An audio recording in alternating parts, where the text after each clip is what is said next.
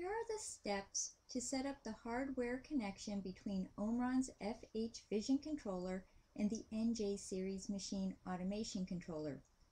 Before making any setting changes or hardware connections, make sure the power is off. If the power is left on, changes will not be accepted until the power is recycled. On the FH Vision Controller, make sure the address is set to 1. Use a computer compatible with Windows operating system. To use the NJ, install Sysmac Studio. If you do not have Sysmac Studio, contact your Omron representative. Sysmac Studio needs to be version 1.07 or higher. If using EtherCAT with the NJ Automation Machine Controller, use a USB cable to connect the computer to the NJ CPU. Open up the door on the top right of the NJ and then make the connection. The NJ version needs to be 1.06 or higher. Use an Ethernet cable to connect the NJ to the FH Vision Controller.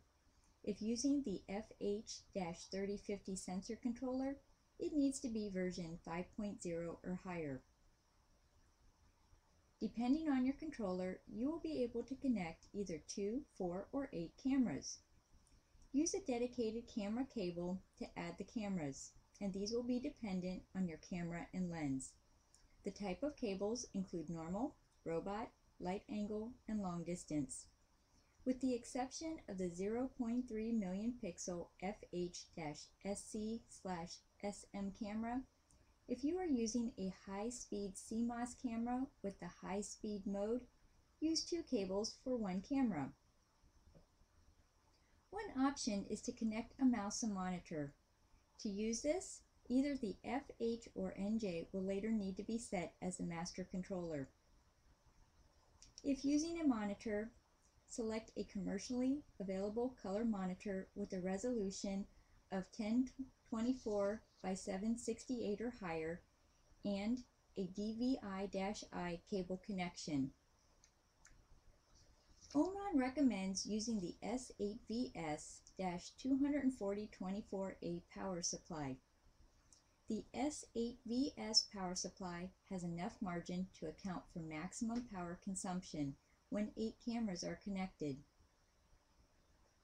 To ensure your hardware runs efficiently, a few recommendations include: connection line of EtherCAT cannot be shared with other Ethernet networks. Do not use switching hubs for Ethernet devices. If branching or star topology is needed, use Omron's EtherCAT junction slaves. Use Category 5 or higher cables, double shielded with aluminum tape and braiding, and connect the cable shield to the connector hood at both ends of the cable.